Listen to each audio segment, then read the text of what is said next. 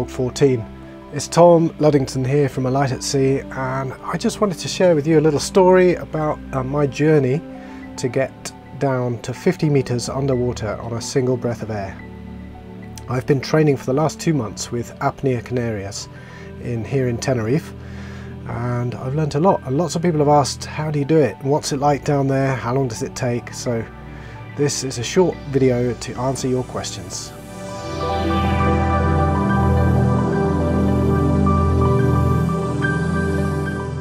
Omar runs Apnea Canarias, and he'd written this in the WhatsApp group the day before, so I was kind of nice and nervous. And that's because we'd managed to get down to 47 meters, and it felt like it was time. It was time to try to get down to 50 meters. So I'm going to start the day here saying goodbye to Lou, leaving the boat, and we're living in a little marina in our sailing boat home aboard Noctiluca here in Radazul, which is near Santa Cruz, which is the capital of Tenerife. So it's just about an hour sailing south from the capital.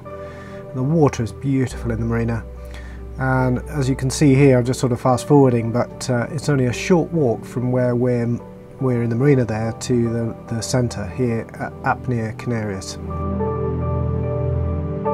Quite often, if the morning is good, we get out for a stretch over on the decking, and we do some basic stretching exercises, and then we move on to doing diaphragmatic breathing exercises to warm up the diaphragm. Here I've done a passive exhale, and then I've sucked up my diaphragm, and I'm just sort of holding my breath, and then I'm going to release that slowly and then push out all the air the other way and push my belly up in the air. And really this is just training the diaphragm, which is a muscle, to be really flexible so that we can take a really big breath, and that we're better at holding our breath. So after stretching we get changed, and then we carry these little yellow buoys which are full of rope out to the place where you get in, and it's just stunning. I mean, look, it was a beautiful day this particular day, flat calm seas. To be honest, it's nearly always like this. The conditions are amazing.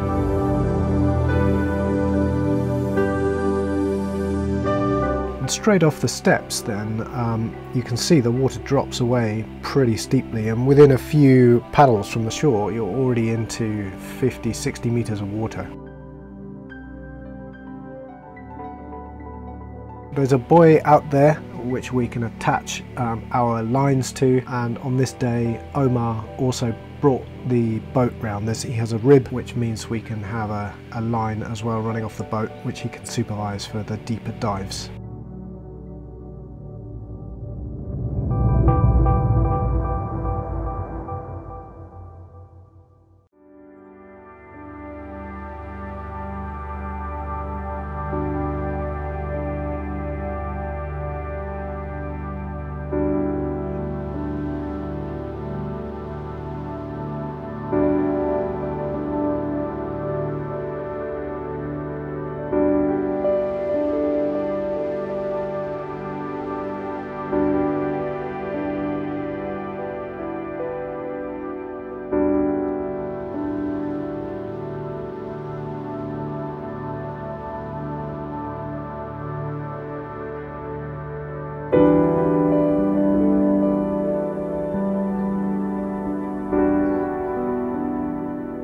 So we just have to swim for about 10 minutes out to where the 60-meter buoy is attached to a big lump of concrete on the seabed, and then we attach our little floating buoys and lines to that, and yeah, we can begin our freediving session.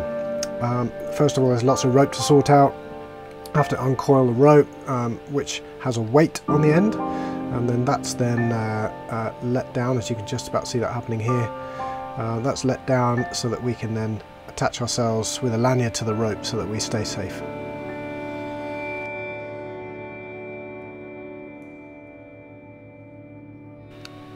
So here I am, sort of floating as best as I can like a jellyfish, every single muscle relaxed, and getting ready to do my first warm-up dive. You can also see I've got a lanyard attached to my wrist, and that's attached to the line. I'm wearing a weight belt, full wetsuit and everything else. So the idea is to be neutrally buoyant at around 10 meters. So I'm going to pull myself down the rope using as little energy as possible, equalizing the air in my sinuses and my nose and my ears as I go, until I reach about 10 meters, 10 or 12 meters. And then I'm going to sort of feel that I'm neither floating nor sinking, and that's what we call neutrally buoyant. And at that point it's a perfect place to stop and just do a short breath hold. I think on this occasion I was here for a minute. I'm going to speed it up for you, and you're really focusing on trying to relax every single muscle in your body and just be at peace. It's like a meditation really down there. As soon as you start to feel the urge to breathe on your warm-up dive, you start to work your way back up. So it's just a gentle pull, 1 or 2 pulls, and then you'll start to float because you come up above your neutral buoyant point here. I'll just give a few kicks here, and then I'll start to gently float up, still trying to stay super relaxed, up to the surface.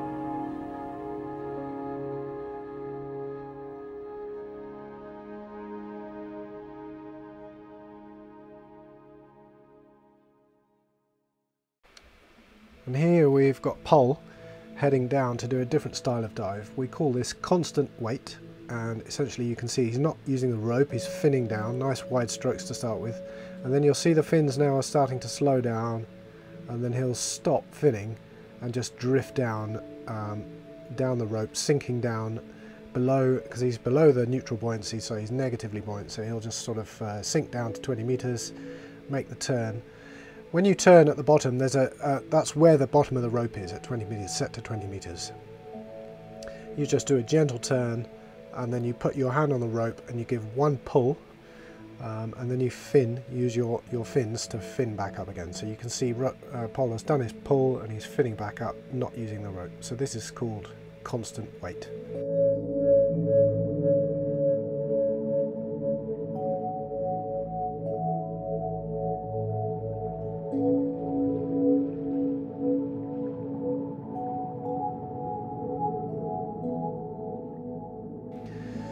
So this is Claudia, and it's a lovely bit of footage of Claudia free falling down with really good technique and making a lovely gentle turn, very graceful.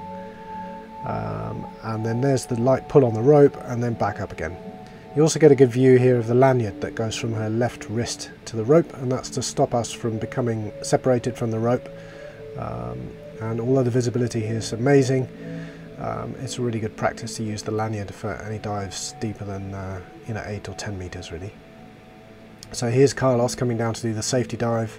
You can see the boat in the background, so he's going to be making sure that Claudia is all good, and when she gets to the surface does her hook breaths and gives the OK signal.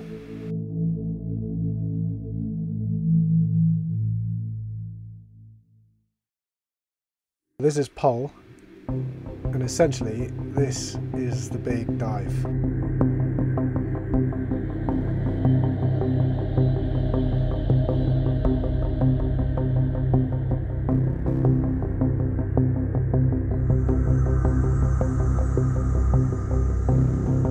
It's really important that we don't hyperventilate, we don't breathe more than normal, so we do very relaxed breathing. And then just before we go, we take 1 last deep breath. You can see Pol here disappearing down into the depths. One of the things that's really hard about going down deep is that the pressure in the inner ear gets painful, essentially. So what we have to do is squeeze our fingers on our nose and then blow air as if we're blowing air through our nose to equalize the air in the inner ear and in the sinuses. Now, when you're going down to 50 meters like Pol's trying to do here, it can get really, really hard to do. So we use a technique called mouth fill.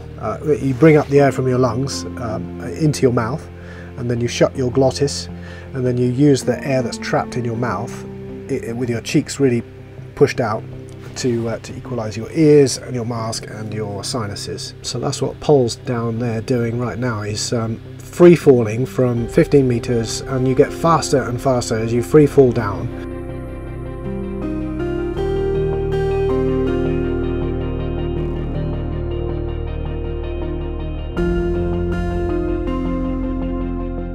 And at this point, Carlos has felt a tug on the rope, which meant that Pol has turned and he's on his way back up. So Carlos is going to go down to meet him. We have to do a deeper safety dive on this occasion, down to more like 20 meters. So we have 2 safety divers.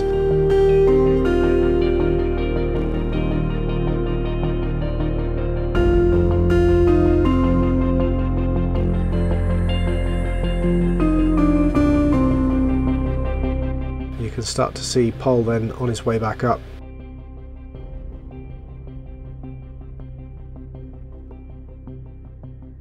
He's looking good.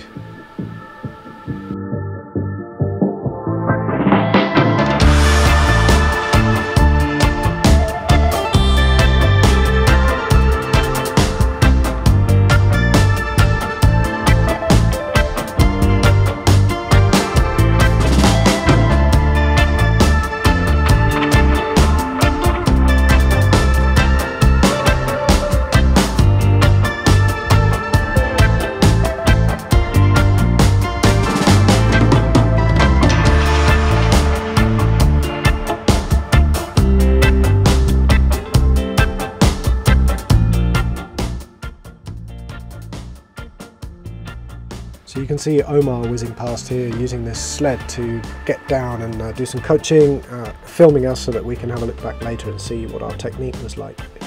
There was lots to improve on, that's for sure. But here I am coming back from 50 meters.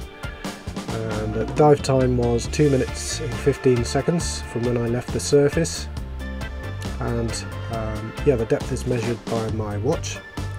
Get back to the surface, do some hook breaths. All good. Personal best? Yeah!